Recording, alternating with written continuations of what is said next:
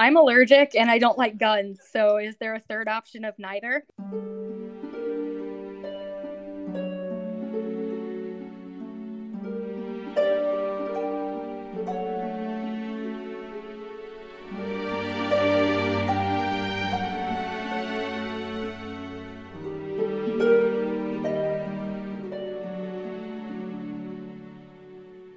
Okay. Speaking of creeps. Craig is a creep. Craig, you're such a creep. Such a creep. Okay. But also, thanks for being the best audio recorder, sound engineer ever. Love you. The best free one, anyway. We'll pay you Right. eventually. There will One be. day. Okay. Welcome, comrades. You're listening to The Triad, where we're spooky but sensitive.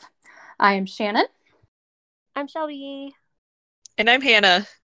Yay, we did it right the first time. Awesome. Okay, so before we get into today's topic, does anybody have any announcements or anything? I just have a little quick thing, so. No, I'm good. Don't have to, so. Most of us have microphones, which we will have eventually, so Yeah, soon we we're will have working on it. non-tin can sound quality. Right. Yeah, mine's being shipped at some point. Mine should be Wow. delivered today, but I am not in the state You're- in which it's being delivered to, so who knows what will happen to it. You're in a different time zone than where your microphone will be, so. Yeah. Yes. Yeah. Oh, shoot. What are we going to do when you're in a different time zone? We'll work it out. We'll work it out. It's fine. It's only an hour. Yeah. That's true. I'm It's not worried not that about it. bad. If Wine and Crime can do it when one of them lives on a different continent, then I'm pretty sure we can do it too. Yeah. I guess. My little thing was just a thank you to people who have listened so far. We've had like 30-something downloads, which isn't like terrible nice. considering we OMG. didn't advertise this at all other than to people we know. Shockingly, most of them are in Illinois. But we had 4 in Oh my Virginia. god, what? What? Yeah, we had Who 4 in Shout like out the to Virginia. It's in DC Virginia area. that we know. I don't know. There's 4 in the DC area. Oh. 5 in Missouri. Oh, wait. DC. Do we know people? I don't. Yes. My sister's like best friend lives in Virginia, okay, and she cool. followed our Instagram, so I assume Oh yeah, maybe she listened. I Yeah. don't know, Yay. but If my uncle listened if or she my did, aunt, like, I will be very surprised. Well, hey, there you go. Yeah, and then we have a couple. We have 1 in Syracuse, I don't 3 know in anyone there. California. Oh, and the one in Arizona. Syracuse is definitely a relative of mine. I just assumed that.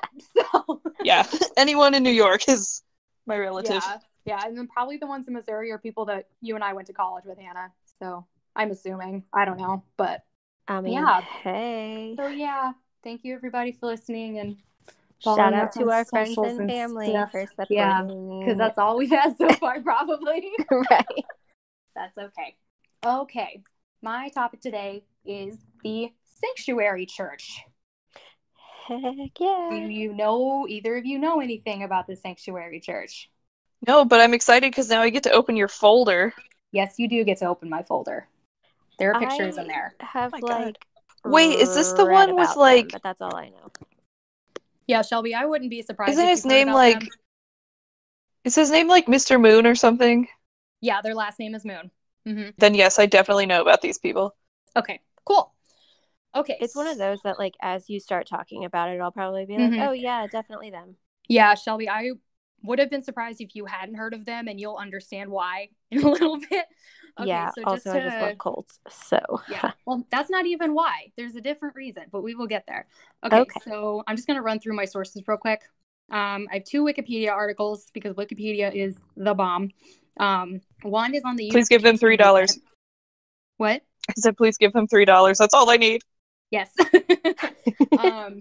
So yeah, the first one is on the Unification movement, which was the sanctuary church's like mothership. And then the other is on one of the leaders of the group. So I actually heard about this from an A&E documentary called Cults and Extreme Belief. It's on Hulu and it's amazing. So there are going to be quotes. What? So that's a good show. I'll stop talking. No, you're fine. There are going to be quotes throughout my little spiel here from Teddy Hose, who was a former UC member. I'm going to shorten it because I can't say this the entire time. and then Samuel Pock, who is a relative of the leader of the Sanctuary Church. I have an article from the Gospel Coalition. I have an article from the New Republic. I have an entry from the Encyclopedia Britannica. I have a Vice article, and then I have 2 Guardian articles. Cool. And then one of the Guardian articles is what makes a cult, which is going to lead me into my first actual chunk, which is what is a cult? So just to kind of lay this out as the groundwork, it'll give you things to look for when I am talking about this group. So a cult, according to the Google Dictionary definition, is a system of religious veneration and devotion directed toward a particular figure or object. And then psychiatrist Robert J. Lipton outlined 3 warning signs that the organization might be a cult. And I copied this directly from one of those Guardian articles. So the first sign, there is a charismatic leader who increasingly becomes an object of worship, as the general principles that may have originally sustained the group lose power. This is a living leader who has no meaningful accountability and becomes the single most defining element of the group and its source of power and authority. And so you can see this in like the Manson family and Jonestown. Like this is like Yikes. one of like the hallmarks of a cult. And that's really like what separates it from being like a religious system, is having this living charismatic leader with no accountability. Because like most religions worship dead people or non-humans. You know what I mean? Yeah, So they have like a that's what separates it. deity figure, not Deity. That was the word I wanted, not non-humans. Dead people dead or people. aliens or whatever. Yes. I don't know. Oh my god. Well, I mean, if we're Scientologists worship as an alien. Scientologists. Yeah. Let's not even We'll get talk into about that. them later. Yeah. So Barf. the second sign is there is a process of indoctrination or education is in use that can be seen as coercive persuasion or thought reform, which is commonly called brainwashing. The culmination of this process can be seen by members of the group often doing things that are not in their own best interest, but consistently in the best interest of the group and its leader. So you see this again in the Manson family when he got them to murder people, or in Jonestown when he got them to all complete suicide, right? So again, Yeah, but if we're going to argue about Jonestown, I will definitely take the side that Jim Jones was 100% a mass murder because those people had no choice. Oh yeah, for sure. But that's what this point is basically saying. Like they're doing things that are beyond their control. Oh Because yeah, they do not have, they don't have the culpability of making their own decisions anymore. Mhm. Yeah, because Yeah. at the point of like the Jonestown suicide, it was like most of them wanted out at that point. But yeah, I mean, they didn't really have a choice in the matter. So Yeah. Yeah. All right. Anyway, we're not talking about Jonestown. We're Not right now, no. nope. I'm just using it like as an example. So the last Mhm. sign is that there is economic, sexual, and other exploitation of group members by the leader and the ruling coterie, which I had to Google how to say that freaking word because it's spelled like coterie, and that's not how you say it. So it means group. I don't know why they didn't just say group. Ugh, whatever. because they're being we gotta fancy. Be Because it's the Guardian, pretentious probably. about it. They're a British paper, so that's probably why. Oh, Yeah. Jeez, And the so- those British. Brits. So you God. see this in Scientology with the economic exploitation for sure, Mm-hmm. which is going to be another part of this group too. So, okay, now that we know what a cult is, we are going to go into the history of the Sanctuary Church. Okay, so the Sanctuary Church is a splinter group off of the Unification Church, like I said. It was founded... Okay. Real quick sidebar. Yes, I know you're fine. about the Unification Church. Yeah. So even if I don't know Sanctuary Church like super well, I do know a lot about Unification. Mhm. So Yeah. anyway, not No, important. You're fine. Okay, so it was founded by Sun Myung Moon. He was born on February 25th, 1920 in what is now North Korea. He was raised Christian. He was arrested by North Korean government in 1946 for varied reasons. I've seen like 3 different explanations from 3 different sources. So one of them said it was for spying for South Korea, which South Korea did not exist in 1946, correct? I don't believe so. Because Yeah. I'm pretty sure the Korean War was later than that. Yeah, it was in the so 50s. I will look it up right now. Yeah, so I don't think that one, whatever. It could be But I just don't, general yeah, I don't know when spying. they like Yeah. officially split. Yeah. I saw another source that said he was arrested because he was going around claiming to be the Messiah, which is definitely could be a reason. And a different one that said he was arrested for practicing polygamy. So I don't know. Okay, What he but got like, arrested for? why would they arrest someone for just claiming to be the Messiah? Oh, Korea split in 1945, Oh, okay. So it was literally like a year. but the war Okay. didn't happen until 1950. Okay. Cool. Okay, so Thank you for it could have checking. been that one. No problem. It could Thank have been you, that one. Thank you Google. for checking. Yes.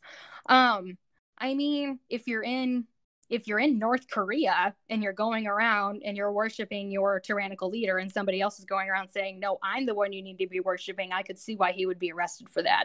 Yeah, now knowing Mhm. that like they Yeah. had split by then, yeah, that makes sense, I Yeah. guess.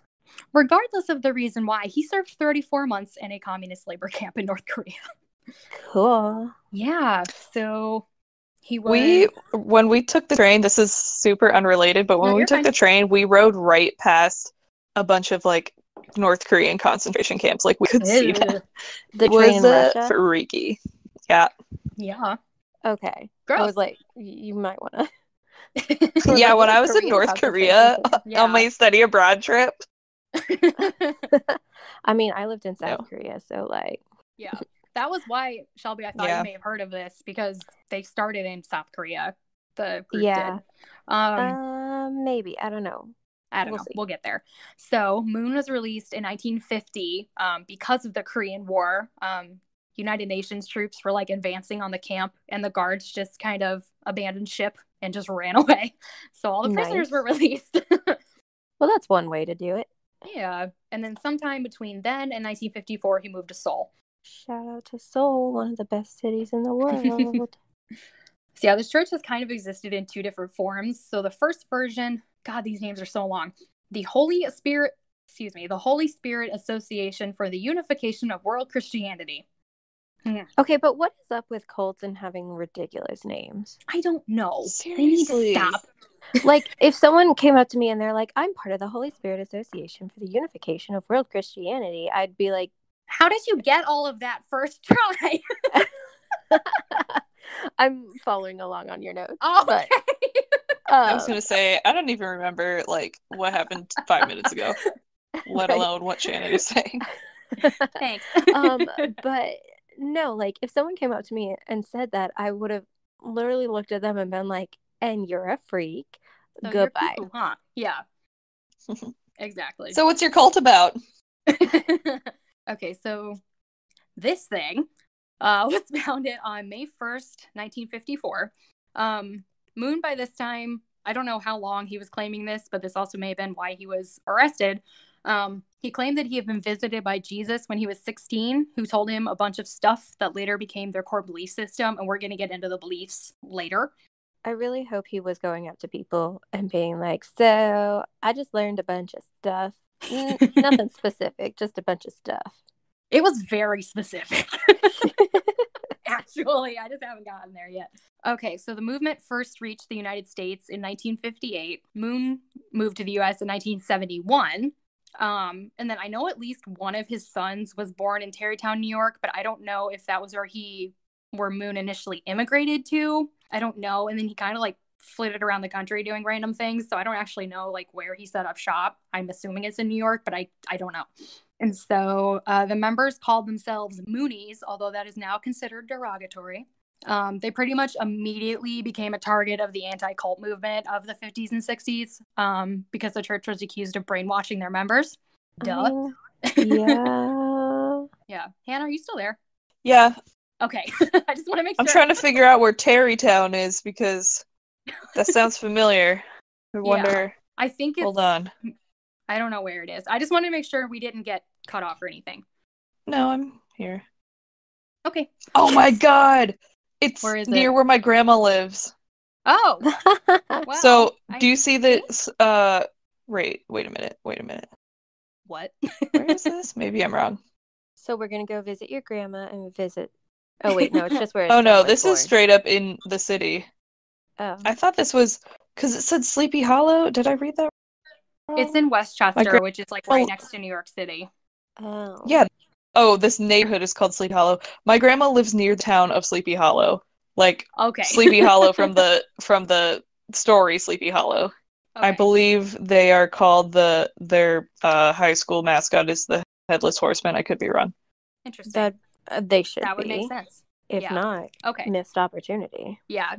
Tarrytown's, I just looked it up. I should have done this before, but I didn't. It's north of New York City, but not by a lot. Cool. So, where'd my notes go? There we go.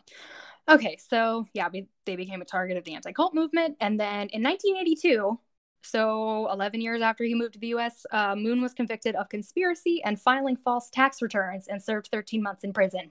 What is it with, like, cult leaders and evading taxes? Well, I think Wasn't a lot of them... What? Well, because if you're technically a religion, you don't have to pay taxes. So... Yeah, but, like, you personally have to pay taxes. Yeah, I That's don't true. know.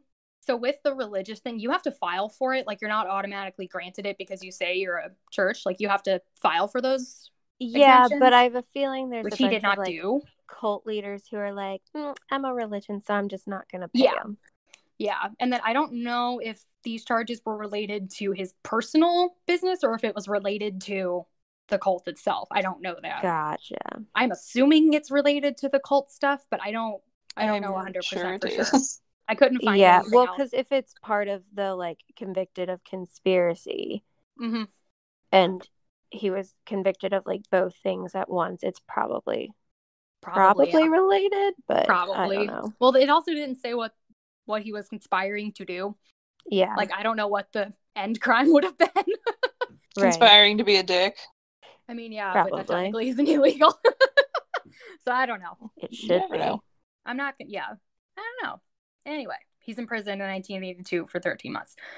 So in 1994, so 12 years after he was convicted, it was May 1st, 1994, which was 40 years after the original organization was founded. He founded a new organization called, the Family Federation for World Peace and Unification, which is better than the last one. On unification. Yeah, we'll get to that. It's actually kind of relevant. Okay. So it included, and it was technically a new organization. It wasn't just renaming the old one. So with this new one, it included the old organization, which I'm not reading the acronym, it's just no, plus people of other faiths with similar moral beliefs. And they became really known for these mass blessings where thousands, and I mean thousands, I think there's a picture in the folder, of couples piled into an arena and were given a mass marriage blessing, which again is important. We're getting to the beliefs in like a minute. They also didn't Guy Fieri do that for a bunch of gay couples? Yes, but he's a good guy, and I love him for everything he does. I'm not saying that the marriage blessings in and of itself are bad. The context to it is bad. We will get to that in a little bit. Yeah, no, I get that, because I know what they did, but, like, yeah, Guy Fieri officiated a mass wedding ceremony in Miami, Florida for 101 same-sex couples. Oh my god, he's so perfect. I love him. Yes. Anyway. Okay, and then just 2 more points on this. They did some, well, I guess Moon technically did some political stuff that isn't super important. It's just good for, like, knowing which side of the aisle he's on. He really liked Nixon and Reagan, and I feel like that sums that up pretty well. I don't think I need to explain that any further. Yeah, that's kind of telling. Yeah, sums it up. I was just thinking the other day, this is kind of off topic. Everything I say is off topic, but why in the movie The Exorcist was the daughter named Reagan? Was it like a political comment or what? Because she got possessed. I'm so confused. Isn't that based off of I don't think so, because that came out in 1973 and he wasn't president till the 80s. And it was based off of... All right, well, cut all that out because I'm stupid. No, you're fine. And it was based off of a book. So, but in the book, it was based off of a book of a real life thing that happened in St. Louis. But like Fun the fact. the real life kid who got possessed was a boy. Yes. And then in the movie, I don't know. Was it I don't this know what one, the or book was it a different one that was based off the St. Louis one? Was it this one? It was this one. It was this yes. one. It was? Okay. Yes, and also, you know that So the cross that used to be on top of that hospital where that whole case took Yeah, place. that's at the city Um, museum. Yeah, it used to be at the City Museum, and one time we were at the City Museum, and I touched it because I was like, Why "Oh, did you do that? this is the cross from Why top of would the you do Exorcist that, Church," Hannah? and then because I felt like it, and then Emma made me Google a picture of Jesus, and we all touched it and said a Hail Mary. So that's how we Well, solved that problem. Oh my that was the lord. smart thing to do. Yeah. Props to Emma Yes, for being the smart for one. being a good little Catholic girl. Okay, literally, my last point before we move on to beliefs is that Moon died in 2012. Nice. So, here are some of their beliefs. And this is of, again, the Mothership Church, not the Sanctuary Church. We haven't even gotten to the Sanctuary Church yet. So, their beliefs, they're, y'all are gonna get mad. You two are for sure. Oh, So, Jesus. well, we'll see. So, first off, in the beginning, you know the story of Adam and Eve and how Eve plucked the apple, which is why we all have original sin, right? Yeah. Uh-huh. Yep. So, according to the UC, Eve slept with Satan and then with Adam, and that's why we have original sin. What a bitch. Well, Yeah. I And want the to only- I want to see the proof of that. Yeah, where are we those get- receipts? Where we get that information from? Their moon. Yeah. And so, Can well, I call got him it. Moon? Fine, I don't care. He's dead. Yes. It's fine. Fine. He's dead. It's our podcast. It's fine. So the only way to, and remember, Moon is claiming that Jesus like came to him when he was a teenager and told him this. So there isn't like, obviously, I mean, there isn't proof anyway, but Yeah. there for sure isn't proof of this one because it's literally Moon just saying Jesus told me this when I was a teenager. So yeah, the only way Yeah, to. I also thought I saw a gnome when I was little, like run past my door. So, I wouldn't trust anything that comes out of a child or teenager's I was mouth. gonna say, like, Yeah. I have recurring dreams of a dragon lady, so like, is that supposed to mean something? Clearly, yes. Okay. So, the only way to fix this problem, like to fix the problem of original sin, basically, was for Jesus to form a perfect marriage in order to redeem humanity. And Jesus was supposed to do this, but because he was executed before he could, that role was passed on to Moon, 1900 years later. Uh-huh. Yeah. Which is why those mass marriage ceremonies are so creepy. We get into it a little bit more too, but they super believe that marriage is like the ultimate spiritual thing that you could possibly do because you're helping propagate this, like, these perfect marriages, basically. Weird. Also, reason number one why I would never join that cult. Yeah. That's the only reason, though. Yeah. So far, we'll get there. So members of the church refer to Moon and his wife, which this is his second wife. They pretend he was not married to his first wife, but that's a different issue. They refer to Moon and his wife as the true parents, while married couples and their families within the church are regarded as the true children. And they're trying to create a pure blood lineage that is free of original sin. Well, that sounds way too much like eugenics, and I don't like it.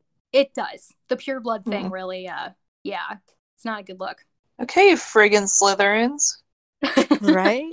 Jeez. Let's just call you Voldemort and get it over with. Yeah.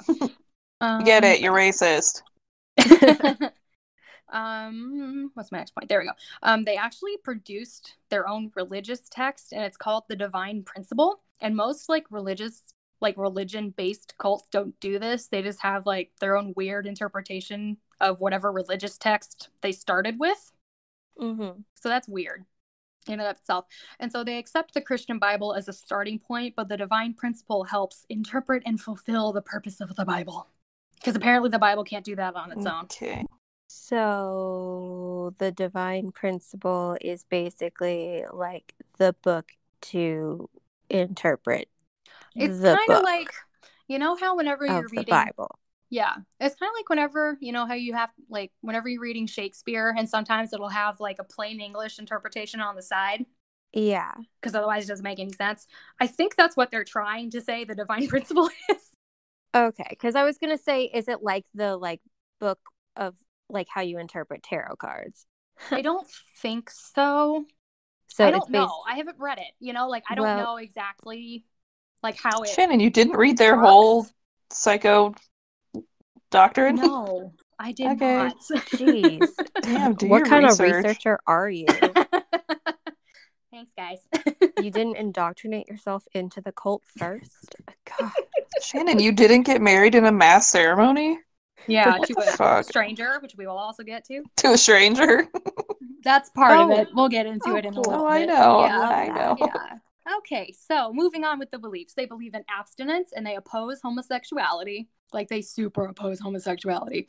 They do not allow. Because that's not the perfect marriage, apparently. Yeah. Yeah. Because you can't have like 40 babies if you do that. They don't allow alcohol or drugs. They're very anti-communist, which I will say makes sense considering Moon was in a communist labor camp for 34 months. That's true. Never mind. I get where he's coming from with that. I guess I'll give him that one. Yeah. And then they're also like really supportive of like Korean unification, which is where the unification part comes into their name. Okay, that also makes a lot of sense because unification of Korea is a big to-do. Yeah. And I don't know enough about that to pass an opinion. They just support it. That's where the unification comes into their name. That's all I got on that part.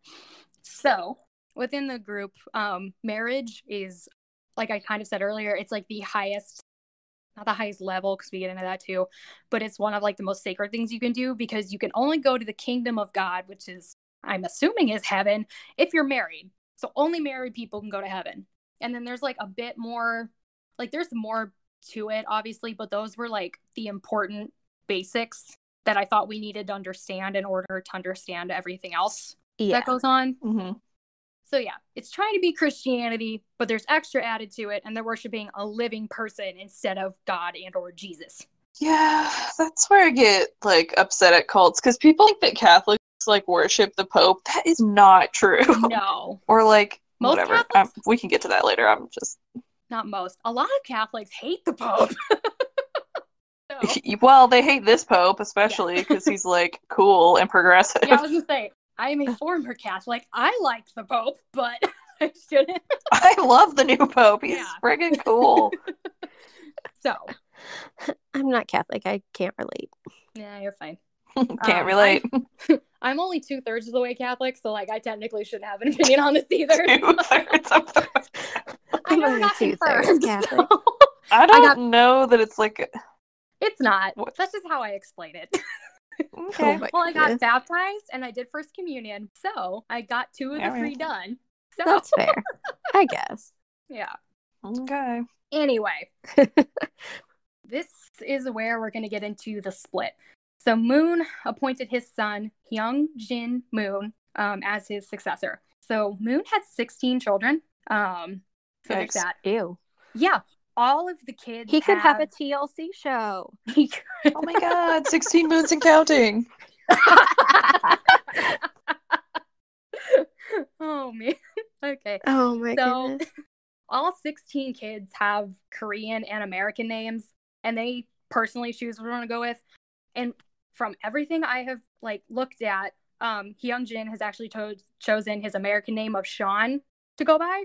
So I will be calling him Sean throughout this. That's why I'm not just picking it because it's English or American. Like from what I can tell, because it's a strong Irish name. Sure, Shannon. Yeah, mm-hmm. That's what he chooses to go by, and we're gonna call him Sean and not Moon because I'm calling his dad Moon, and that's just gonna get way too confusing. So he is Sean. Okay. So, yeah, he was chosen. You could call him Daddy Moon. No. No. Let's not do that. No, we're not doing that.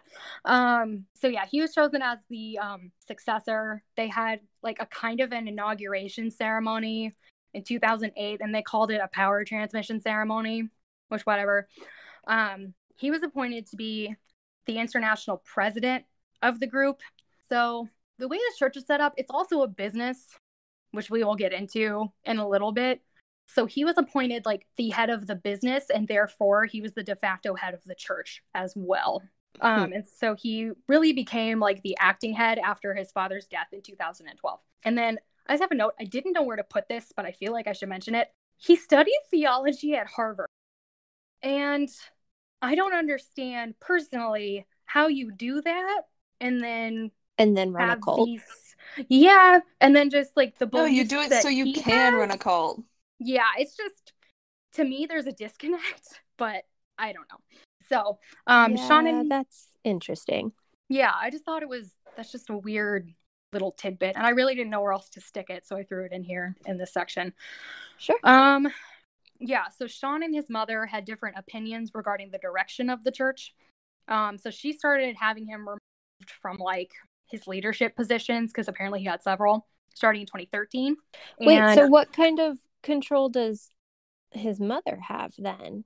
If he's like the leader, how can she remove him? Because I think it was kind of like, because remember, it's a company. From what I can tell, it's company and church kind of smushed. Yeah. And so is she there had like a board? Yeah, I think that was how. I didn't get like details. I couldn't really find details on like how that actually worked. But she's super also, secret. She's also like the wife of the late leader. And, I guess. So she had a lot of power too. Yeah, I guess if she had like support of the like congregation or whatever. Yeah, so she had support of the congregation and then support with her other children too, because she eventually had one of the other sons replace him as head of the organization in 2015.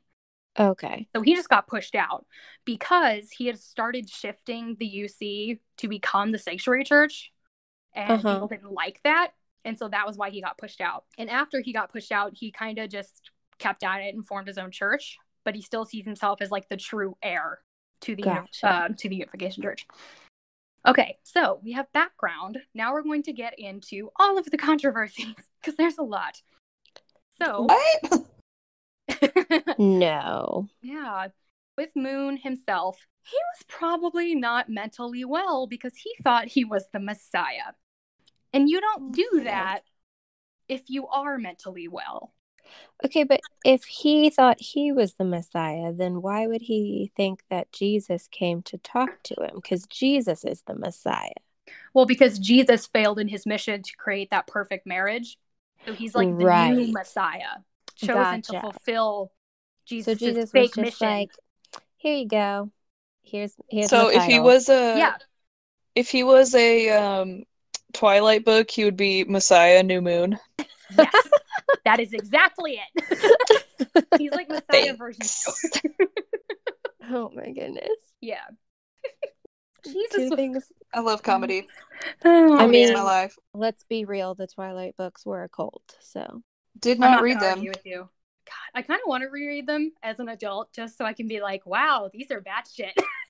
Also, because isn't she releasing like the one that's from Edward's point of view? Yeah, like 5 years later or however long. I think it's been like 10 years because it was 10? Like 2009. Okay. Well, because we read it in middle school. I don't remember when that one was supposed to come out. The movie came out our freshman year. That's all I remember. Yeah. Well, then like I remember them announcing it, and in my I remember head, 8th grade. That's. Mm-hmm. Yeah. I remember them announcing Midnight Sun was that a month or two ago, and I was like, didn't they do that already? Because I forgot it. Well, because what she did is she like wrote it, and then someone leaked a bunch of chapters or something, and then she was like, "It's on permanent hiatus," blah blah blah, or like indefinite, and I guess now she decided to release it. Yeah, sure. See, I forgot the indefinite hiatus part, so I was like, "What the fuck? They already." I just remember being like heartbroken about it, and then the next year I was like, "Why did I ever like these books?" Yeah. Gross. Yeah. That was a phase we like to forget. Yep. Okay. Back to Crazy Moon. He basically held his wife captive for like 3 years in an attempt to make her pay penance for Eve's sins. His first wife or his second wife? The second wife. Oh. I don't actually know what happened to the first wife. She just they got divorced and then she was like, no, she's dead. Well, she might be now, but it wasn't because of him. At least from what I can tell. Okay. So yeah, she wasn't allowed to leave her room or see her family, and this was his way of like purifying her of original sin, basically. Yeah. So yeah, and then Stockholm syndrome waiting to happen. Yeah. And then his kids were seen as like mini gods. So he and his wife weren't like involved in raising them, so that task fell to their followers, but the followers wouldn't punish them because they were seen as gods. So that created 16 undisciplined children. So 16 little brats. Yeah. Cool. Okay. Love that. As Yeah. a childcare provider, I can tell you that was probably the worst time of those followers' lives. Yeah. That makes me want to barf. Right? Gross. I did. One time I was subbing for this math class. It was like a 2-week gig because the teacher cut a girl's hair in class because she wouldn't stop. Did I tell you this? Okay. No. So this teacher in New Hampshire, it was on the national news. It was like a big deal. He had this student, and I honestly, never mind, but she was kind of annoying. But she wouldn't stop messing with her hair during math class, and so he got so frustrated with her that he just went up and cut her hair off, like just cut a big chunk of her hair off. Okay. So he had to be fired, or he retired in disgrace. I don't know. For that. Yeah. So I subbed for that math class for 2 weeks, and God, they were little ding dongs. I couldn't really. I don't know. It was awful. I hate middle school. That's all I'm gonna say. Middle school's gross. Okay. Yeah, Allie wants to. Middle school's freaking worst. Allie is, special ed for middle schools right now, but I need to ask her. I think she applied to be at the high school next year specifically because Oh God, they're terrible. Middle schoolers are literally awful. Like, if you want to hate your life, teach middle school. Yeah. Seriously, that's why I went back to primary school, because they are so sweet, and oh my God, I love them. Every day's a joy. I just have babies and little 2-year-olds. And they they're can little barely gremlins, talk. but I love them. They're gremlins, but I love them because There you go. Because they can't talk back to me yet. When they're mean and upset, it's understandable, because it's like, oh, I pooed my pants, or I need a nap, and it's like, yeah, I get that. Yeah, but like, when a it's all middle like... schooler's mean, it's like hormones and bitchiness, and I can't deal with that. No, because when middle schoolers are mean, they find like the one thing you're sensitive about. Whatever that It's that John Mulaney quote joke. is. Yeah. Yeah. He has Look at feminine that hips. Yeah, but like my babies, they just like scream at me, and all I have to do is scream back at them, and all of a sudden they're laughing. So like, it's cool. And then it's like your best friends, and right? I just have to give them a bottle, and they're like, "Oh my God, my savior."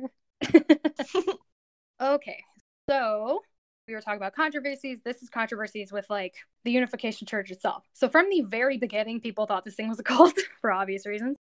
They had, I guess they still have, very totalist demands. And this is a quote from Stephen Kent, PhD, who is a sociologist and a cult expert, and he was on that A&E documentary. I want to be a cult expert. That's what my goal in life is. We're halfway there. We have a podcast. Right. So episode 2. He kind of replaced like these totalist demands as people gave up everything and worked 24/7 for the organization, following the directives of Moon and his leadership. So it's very all or nothing. Like, you have to do this or you're out. Very Scientology. But he didn't like communists? Yeah. Like, what? Yeah. I don't know. You don't like communism, but you like dictatorships. Okay. Yeah. Well, when he's the leader of it, hell yeah. Right. Okay. And so this is another quote from the documentary. It's a former UC member. It's a clip from an interview with like a talk show host or something. It didn't say like what exactly it was from, and it was probably from the 80s or 90s. It again didn't say. It just said former UC member. And I'm like, that was not helpful, but okay. This man said, when I was in the group, if Moon had ordered me to kill, I would have killed like that. And I would have been willing to die in the process. And then he continued, first of all, you're to be taught that your own physical life isn't important anyway. It's assumed that you're going to perish somewhere along the line, but you're working for eternal life in heaven. Well, that sucks. Like that. That's a real positive cult we got going on here. Yeah. You might die. You're probably going to die, but like, it don't matter. Yeah. And then what do we have next? Okay. This episode of the documentary talks to a few people, and the main person it talks to is Teddy Hose. So this is his own experience. You were expected to devote yourself completely to Reverend Moon and his family. You were expected to love them more than their own parents. more than your own parents. They had more pictures of the Moon family than their own family on the walls of their house. So it's very 1984 with like, we're always watching you kind of stuff. I don't think that was the context they were going for. That was just what I thought of. It's just creepy. Yeah, I mean, it still sounds very like Scientology in that, like, yeah, David it's very Miscavige similar. is like, yeah, it's similar. Yeah.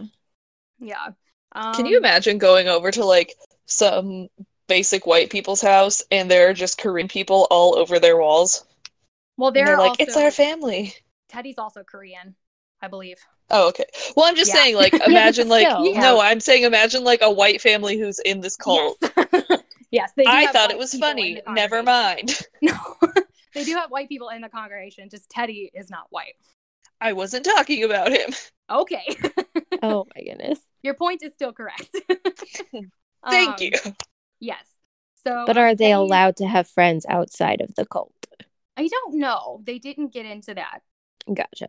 Yeah, I didn't, at least not that I could see. They didn't really get into that. Okay. Yeah, I don't know. So, but it's like kind of control their whole life, but we don't know. Yeah. Teddy's parents eventually saw that the Moon family was receiving like all of the proceeds from the church while other church families were living in poverty. And they ended up leaving before Sean even became the leader of the UC. So this was well before the Sanctuary Church even started. And so this is just another quote from a former member.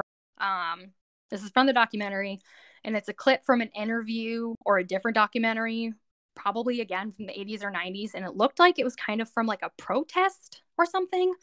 And so this woman, and this leads into my next controversial point, it worked like a dictatorship. We did exactly what we were told without questioning and believed that we were selling for God, that we were connecting the people. We were selling to God by taking their money. And intrinsically, faith was wrapped up with making money and bringing new people into the church. Because of this mentality, the church became a multi-million-dollar business very, very quickly. So early followers raised money by selling flowers and candles in airports and like out on the streets. And then I saw this. Oh my god, have you guys ever been make money? Have you ever been approached by those oh my god, what are they called? I want to say Kardashians, but that is not the right word. No. Shit, what are they called? Is this a religion or? Yes, it's those people who are like in the airport. You know the movie Airplane? I haven't seen that. The people in orange. Oh my god. Okay. Okay, orange makes me think of Rajneeshis, but I don't think it's not Rajneeshis though. It starts with a K. Okay. They love the Beatles. K. What? Huh? They do. What are you talking Religious about? People in airports. Hold on. Oh my goodness, Hannah. What are they called? I'm trying to find it too. Hare Krishnas. There we go. Oh. Okay. So one time I was at the airport and a Hare Krishna, he wasn't dressed like one, but I knew he was one because I think I don't know, he either gave me a pamphlet or told me, but he was trying to sell me these books about the Beatles, like the band. Interesting. And he ended up just giving me one for free and told me something about how I would make a good wife or something. I don't know. It was very strange. Wait. But I was like, cool, thanks, bro. Is this like a typical thing that happens in airports? 'Cause not to me. It was at the Lambert Airport. As many airports as I have been in my lifetime, I have never heard of that or seen that. Listen, or experienced weird shit happens to me all the time. I mean, that's cannot have a normal life. Hannah's like a lightning rod for weird shit. True. Yeah. Oh, yeah. Okay. Where was I? Yeah. They raise money by selling stuff in the airports and on the street. And then I saw this claim in like one article. It wasn't corroborated anywhere else. It doesn't mean it happened or that it didn't. I'm just saying I only saw it in one place. Apparently, some Japanese followers persuaded elderly Japanese widows to give them pretty much all of their money by claiming that buying like a trinket that they were selling could liberate their ancestors from hell. So is this thing like worldwide or just America? So it started in Korea. It spread. I should have gone into that more. Sorry. Spread throughout I guess that would be Eastern Asia. Yeah. And then eventually made its way to other parts of the world. Gotcha. Yeah. That's like selling indulgences. Yeah. Yes, it is. Bad vibes. That was one of my points. Like, this is literally selling indulgences. Okay. Oh, here we go. I should have put this in here. I'm sorry. So, yeah, started South Korea, expanded really, really quickly. By the end of 1955, they had 30 like religious centers in South Korea alone. And then it expanded throughout the world, with most members living in South Korea, Japan, the Philippines, and other nations in East Asia. By selling all this junk, by 1974, the church was making $8 million a year. Okay, but how many people are buying flowers? Well, I guess flowers outside of an airport makes sense, but okay, candles? Those people in the airport are very persuasive. They will not leave you alone. In the movie true, Airport, doesn't he punch that guy? I haven't seen that movie in years. I don't know. I think he does. Yeah, he does. So, and I mean, they were doing other things too. Like, this was just early followers raising money doing this. They had their finger, like, they were doing other things as well. So, yeah, by 1974, they were making $8 million a year. Would either of you like to guess what the current value of that is today? I'm so bad at numbers, it's embarrassing. I'm going to go with... You already looked. Well, no, I stopped, but you said 8 million a year? Yep, in 74. Let's go with 50 million. Yeah, you're close. Hannah, do you want to guess? No. Okay, you don't have to. I want to. Don't make me. You're fine. I hate numbers. You're fine. I can't. I have math anxiety. I know it's a real you do. thing. I'm sorry. I forgot. This was just supposed to be a fun little game. I'm sorry. Why'd you have to bring it up? Okay. So it's about $41.6 million today, and that was per year. Gross. Yeah. And then this was another way they made money. You had to purchase your way into a certain level of heaven, which is how Scientology also gets a lot of their money. So what I'm getting from this is that we need to start a cult. Because I can't afford real life. I'm just going to keep being a professional student until I get a big girl job. I like my plan more, personally. No, but I want to start a cult, guys. Let's do it. You can do that on your own time. What kind of friends are you? The ones who don't want to get arrested. Yeah, for real. I know how to not do that. Jeez. Anyway. I just was thinking about something my dad said once. Oh God! All right. When I lived in the house on Lombard Street in Springfield, it was like it had a weird attic, and my dad one time was like, "Hey, you could probably mummify a body up there." See, my dad's thing is he always says it's only illegal if you get caught. I mean, he's not wrong. Yeah. So, and this is coming from the guy who's a cop. Well, so, like, he is wrong, but practically, he's right. Right. Yeah. Right.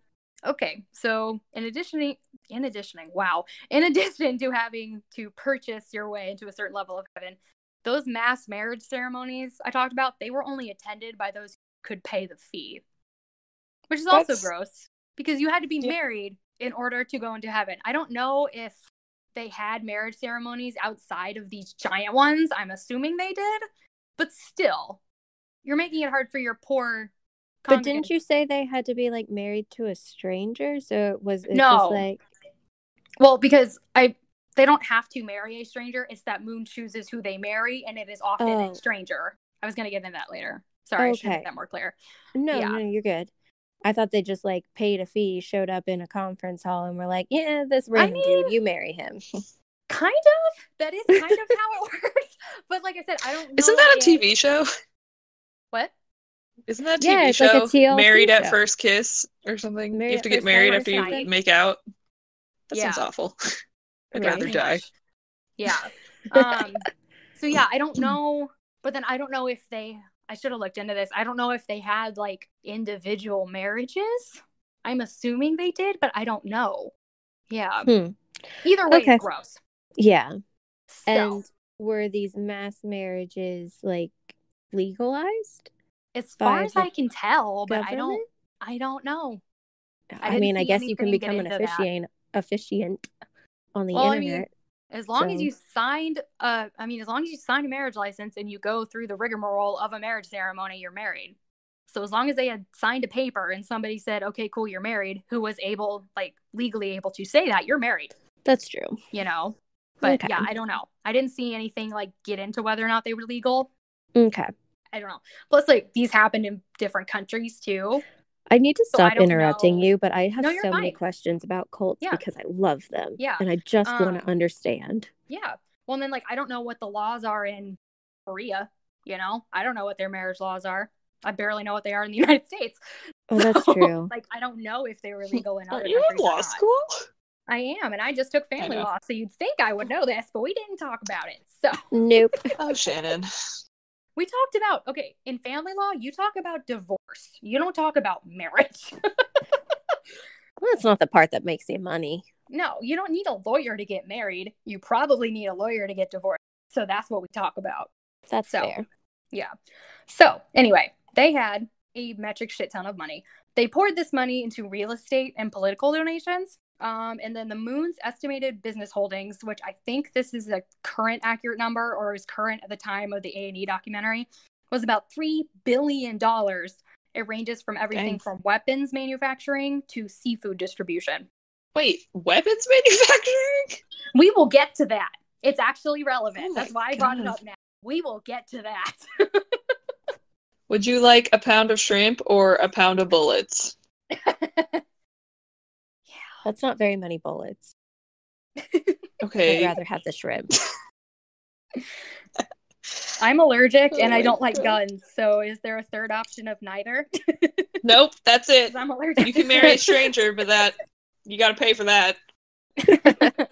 Okay, so that was all their money nonsense. So just with some more, just like more general controversies, I guess.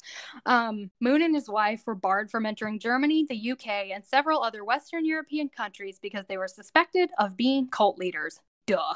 Wait, what year were they barred from being in Germany? I don't know. Damn it, Shannon. I just know they were barred. I didn't think you were going to ask me that question. That's a very I just want to know if I lived in Germany at the time.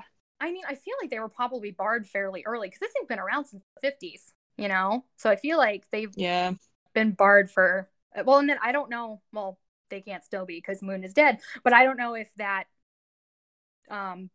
barring, I guess, would, like, is still a thing or if it was just temporary until they kind of died down a little bit. I don't know. I don't know. Germany's pretty good about... They had like one problem with that, and now they're like, never again. Yeah, pretty much. Ooh. Yeah. And so, yeah, my next point is that thing I already kind of touched on it. So Moon would match up members for marriage, and he would tell them when they could have sex. So he often matched people up with complete and total strangers. And so this is just another thing. Like, a lot of cult leaders obviously are like super hypocritical. And this was one of the things in which he was very hypocritical. So his oldest son was just a hot mess. He was, from what I remember, I don't remember if he was alcoholic or a drug addict or what. In his parents' eyes, he was not like a functioning member of their church, right? And remember, you can't have alcohol or drugs within the church. So their son is just, I left it a hot mess. So Moon married him off to some girl and said that her job was to reform him and that if she didn't, she was failing God. Huh. That sucks for her. Mm-hmm. Yeah. Yeah, and then another one of his sons died at the age of 17 in a car accident, and this was in 1984. And then, if you remember, Moon's teaching said that only married people could enter God's kingdom. So in order to make sure that that happened, he married his son, his dead son, to someone posthumously. And the woman that he married him to is still alive. She was probably born in the 60s, probably. She sees this as an honor. And as far as I can tell, she never married anyone else. She took Moon as a last name. Yeah, and then just a couple more points. Like, we already have hammered this point, but they literally saw Moon as the equivalent to the second coming of Jesus, which is obviously very controversial for a lot of religious groups. Yeah, and then a lot of Yeah. And then a lot of members were essentially being used for like slave labor within those entities that the church owned. I couldn't find anything like specific about that. I just know that that was happening. So, well, I mean, if they were living in poverty and all of their money went towards like the Moon family, then exactly. I mean, yeah. essentially, yeah. Yeah. Okay. So now we're finally going to get into the actual sanctuary church. And that is So this whole time you were talking about just the Unification Church, right? Yes.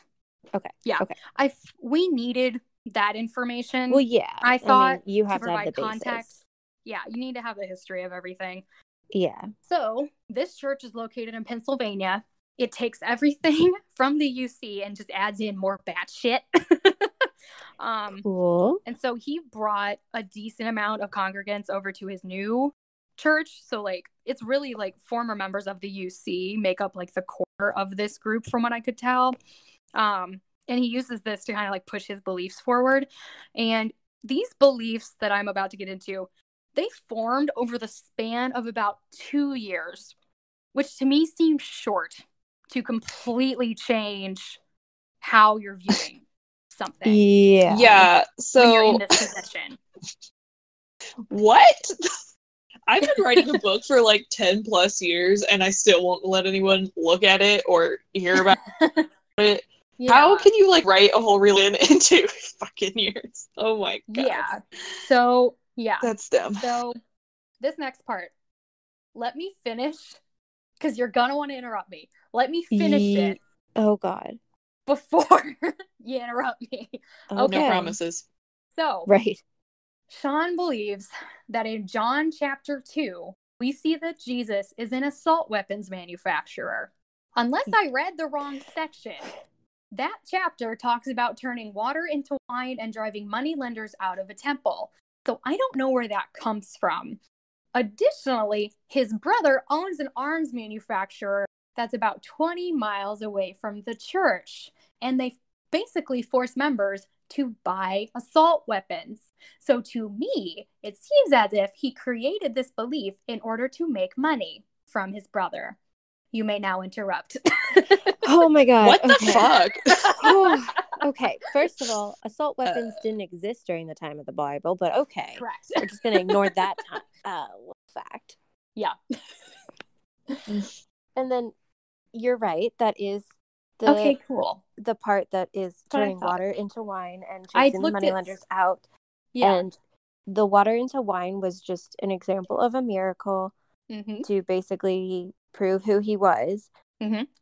And the moneylenders out of the temple was just because they were basically like... They were being shitty, right?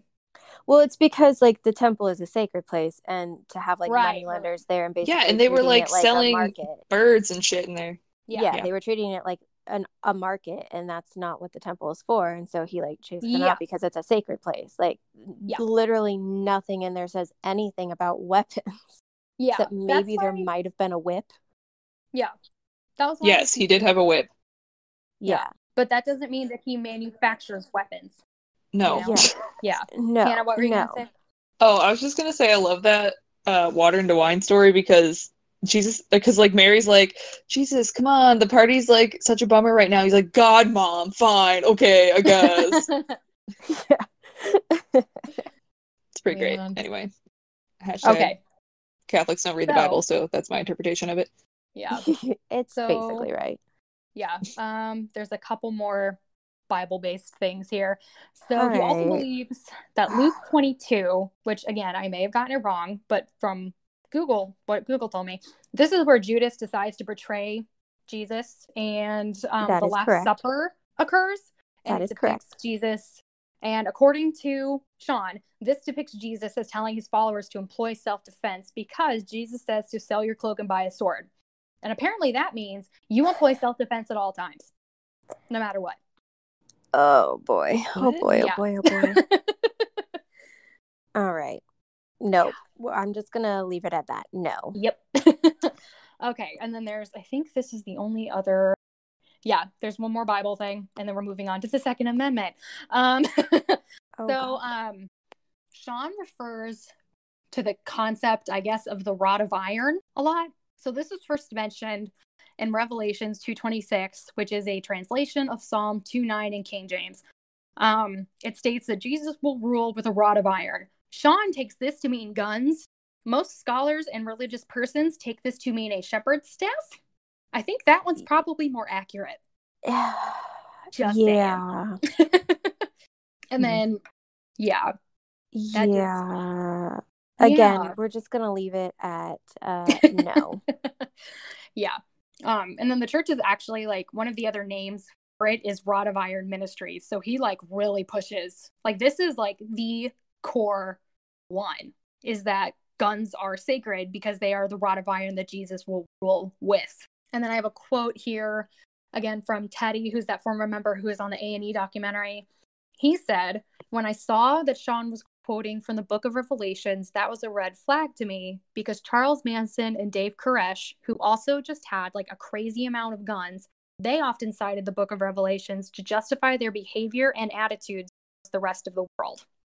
That's like all doomsday cults. They do that because the book of Revelations is like super creepy and weird, and they're like, look, it's the end of the world, here's what we're gonna do. It's the end of times. Like, that's what the entire book is about. So if anybody is quoting Revelation 24/7, then they're doomsdayists. Like, then get out, run, go away. That's so Teddy had the right frame of mind. If you're quoting Revelations to support like all of your beliefs, and that's the only part of the Bible that you really quote, then like there's something up there. Then get out of that person's house. Get the heck out of Dodge. Kind of with the doomsday thing. So I don't think that they think a doomsday is coming. They just think that they're under attack.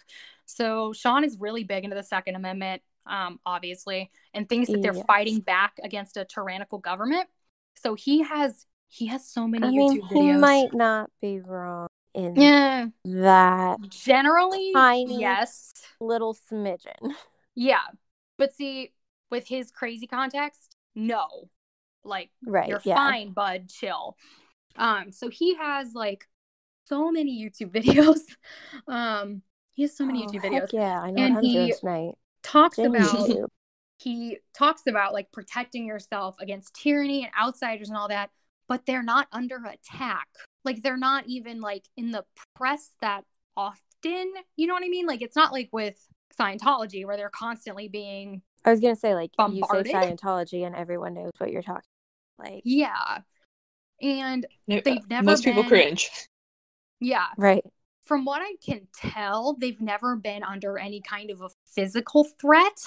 So, like, we don't know who they're fighting against. The ghost. Yeah, I don't know. And then this is a quote from Teddy. He talks about as if there are mafias and psychopaths out there that we have to fight against. But again, there's nothing. Okay. And then this is And then this is a quote from the A&E documentary, and it's showing a section of one of these YouTube videos. So this is Sean speaking right now. "The citizenry needs to have weapons that can tear people up, because if the government gets crazy and freaking tyrannical and sends people to kill you, you have to be able to have the force and the threat of tearing those people up." And he said this while he was wearing a crown made out of bullets. So, thoughts, comments, questions? Lots of things, but you know. We're gonna start with the crown made out of bullets. That's a good place to start. Why? Yeah, he has a crown made out of bullets. I don't know guns or ammunition at all. They're very, like, they're big bullets. So they're probably like... They're probably for some kind of rifle. I think that they are, yes. Yeah. Especially if he's doing, like, assault weapons. They're not just, like, a bullet for, like, a little pistol. Yeah. Yeah. So there's that. Are they live bullets? That's probably not something you know. He didn't say. I don't know. I guess knew the answer probably to that question. Because they probably don't have like it's probably more than just like the shell casing. I don't know. Weird. Okay. Yeah. For all I know, he took I'm thinking of like I like how I'm more worried about this crown he's wearing than the actual quote he said. I mean, it's like, it's a valid line of concern. Because the quote is very like, I'm a crazy person saying crazy stuff, so. Yeah. You know those things that you feed into rifles where it's just like this long string of bullets. What is that called? Um. Do you know what I'm talking about? A lot of yeah. bullets. Yeah. I It's wouldn't be it's not a surprised. belt, is it? No, I don't think It so. sounds like that's what I thought it was called. Maybe? Okay, I don't what know. is Anyway. a lot of bullets called? I know this, but It says ammunition. Okay, that's not. Hang That's on. not. Oh wait, here. It is a belt. A belt It of is a 50 belt? cal. Okay. Yes. Okay, okay, that's what I thought. so It's like, am I wrong? Okay, we are military brats and we're horrible. Right. We're so Don't bad at know. this. I'm not, and I don't go around guns, so my ignorance is excusable. So, I wouldn't be surprised if he just like lopped off the end of that and then just like super glued two ends together and made himself a crown.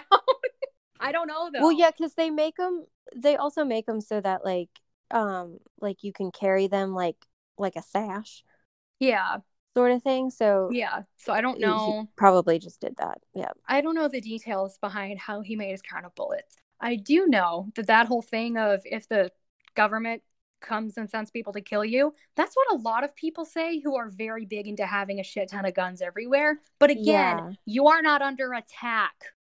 You're Right. fucking fine. Have you ever seen that tweet that was some guy who's like, I need my right to my gun because if my son gets sick, I need to hijack an airplane to get him to a country where he can get medical care. And I'm like, why don't we just have socialized medicine instead? Because literally you're missing the point of life.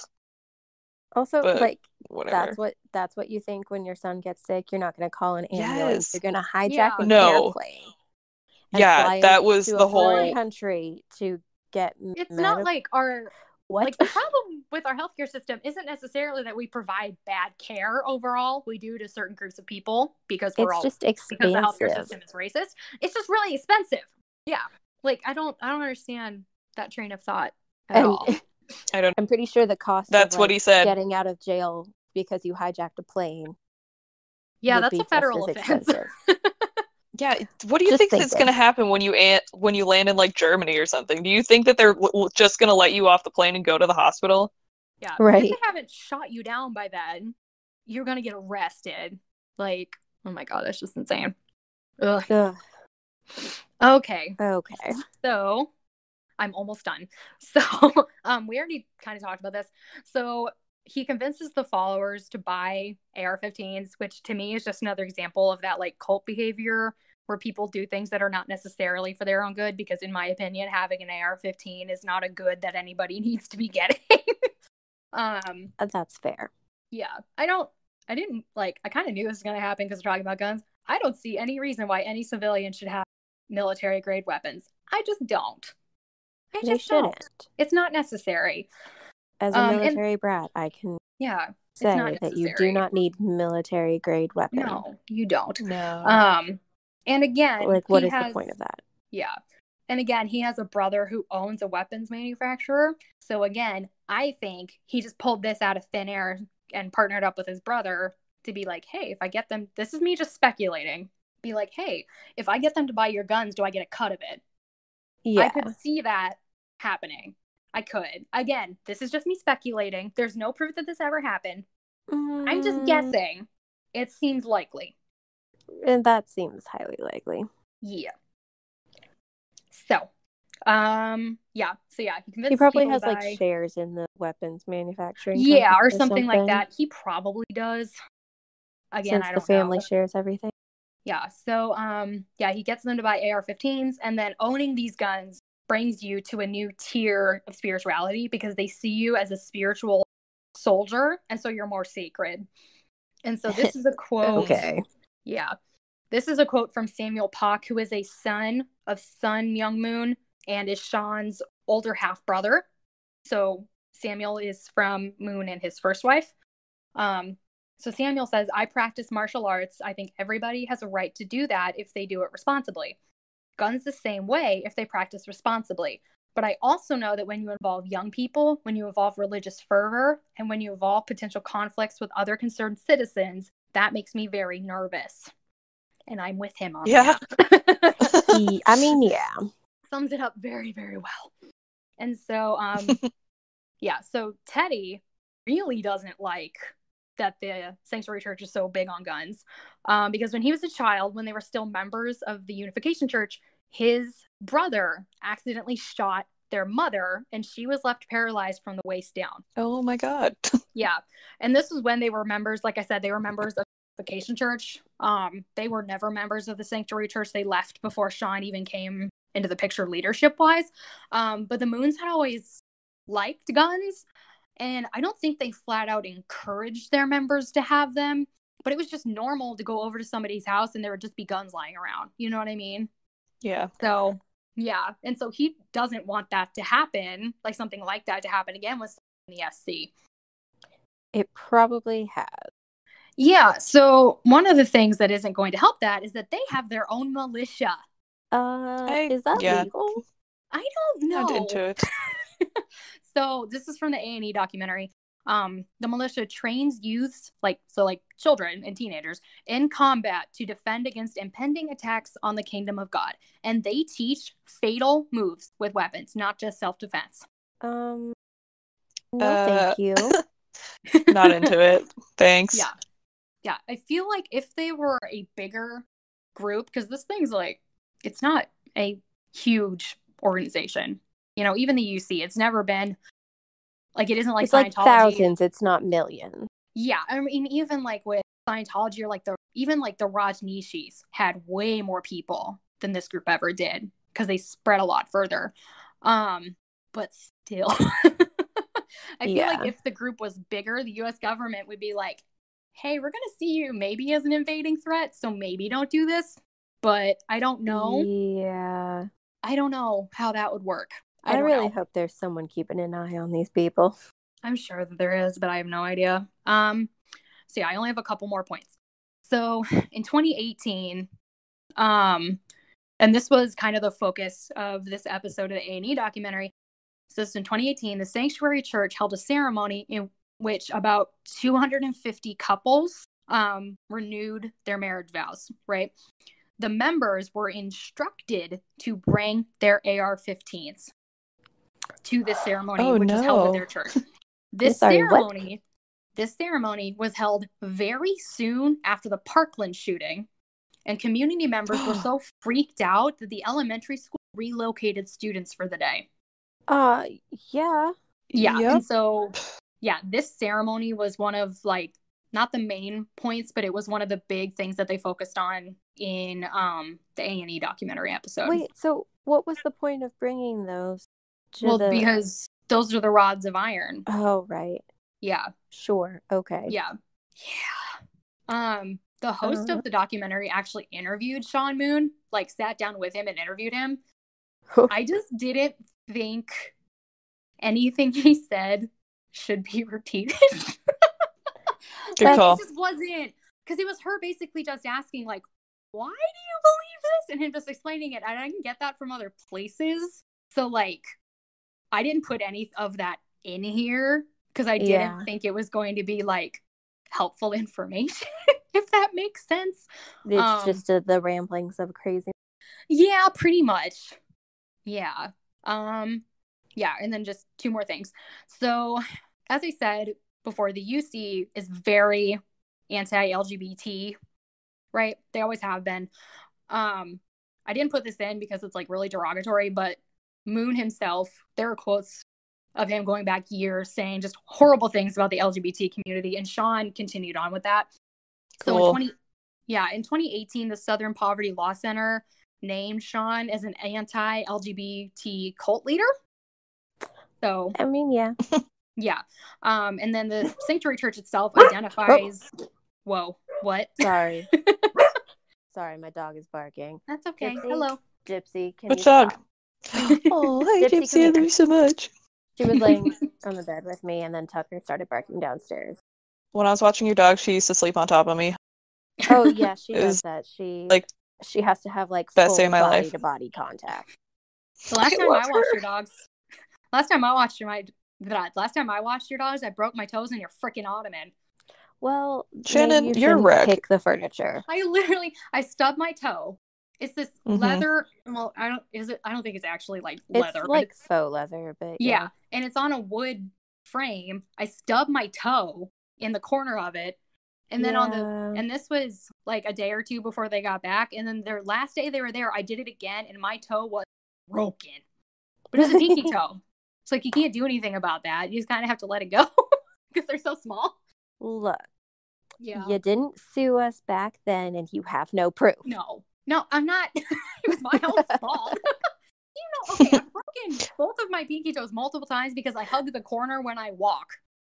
Like, Shannon, it's just bad. Stop moving around. I know. You and your sister just need to live. Find yourself one room. And me too. I know. Need to live in a bubble forever. Yeah. So the Sanctuary Church, specifically, they identify LGBT persons as working for Satan, which diminishes their humanity, which makes it easier to retaliate against them, like they did with Jewish people, with the Nazis, and like our president is doing with immigrants, specifically Mexican immigrants right now. So cool. Yeah. And then there's a fear, and this is a quote from the host of the A&E documentary, there's a fear that hate speech will cross over into hate action, obviously. I mean, because that's like generally what happens. Yeah. And then the last thing is in 2019, they held a which blessed church members AR-15s, which in the grand scheme of things doesn't seem that extreme, but like, but also that was they do that in like Russian Orthodox religions too, though. So interesting. And also, yeah. Well, this is also the year after they got a whole bunch of backlash for having a marriage ceremony with all the AR-15s. So true. Having it in context with that, yeah. So my summary line, it's a cult that has a lot of guns. That's it. I mean, that's a pretty good summary of what we just talked about. Mm-hmm. So, okay. Does anybody... What are your final thoughts? And then we'll move to... We don't have any Patreon shoutouts, but this would be where we would move to Patreon. Final thoughts. Final thoughts. I don't know. Or just comments that you couldn't work in earlier. I don't know. Look, that's not how the Bible works. That's no, not at all. Not. I'm the heathen of the group, and I know that. Thanks, Shannon. Yep. It's just no, just a lot of no. Don't join a cult, okay? Mm-hmm. Don't do it. Also, if someone comes up to you with like the world's longest name of their organization, 90%. Hi, I'm here from the Church of Jesus, and I don't know. Huh? I couldn't even think of one. I was trying to make a cult name. It didn't work. Just whatever. God, we're bad at this. Me. I can't do it. Gotta work on our cult name better. Although there are some Catholic groups like nuns and stuff, some orders that are like really weird. Like the one in Ruma where all those retired nuns live. It's something about, I think it's the Order of the Adoration of the Blood of Christ. So, all right. I don't know. Catholics are like really metal with their names. I mean, yeah. That's true. But whatever. Okay. We don't have like a stock goodbye line thing yet. So let's make one up. Okay. We tried to do that last week and it didn't work. I'm not good on the spot, so I'm just gonna go with bye. Okay. Don't be in a cult, I guess. Yeah. Not cool. That's good parting wisdom. Sheldon, stop. Sheldon is a cat. He's trying to break into this room. And I'm not letting him, so he's throwing his separate camera. I knew I was gonna be in here with my door shut, so I let my cat in first thing because otherwise that would have been a problem. If he'd been in here, I would have had to keep stopping to pull him off of stuff. Yeah. And to get him off of me because, I'm allergic to him. So. Would have just been sneezing the whole time. Yeah, I would have been covered in hives. Would have been bad. So. It's fine. Yeah. Okay, then. Okay. Well. Anyway, bye, friends. Bye. Bye. Thanks for listening to The Triad. Our music is by Scott Buckley. Our audio was recorded by our studio engineer, Craig Bott. If you like the show, please rate, review, and subscribe on Apple Podcasts, Spotify, or wherever you get your podcasts. You can also follow us on social media. We're on Facebook, Twitter, Instagram, YouTube, and Tumblr as The Triad Podcast. Our website is thetriadpodcast.wordpress.com. There you can find information about our latest episode, including the show notes and sources. We're also on Patreon as The Triad. Currently, all Patreon funds will go towards the costs of hosting the show. Each tier has its own rewards, but every patron receives our undying gratitude. If you have comments, questions, or stories, email us at thetriadpod@gmail.com. Thank you again for listening to The Triad, where we're spooky but sensitive.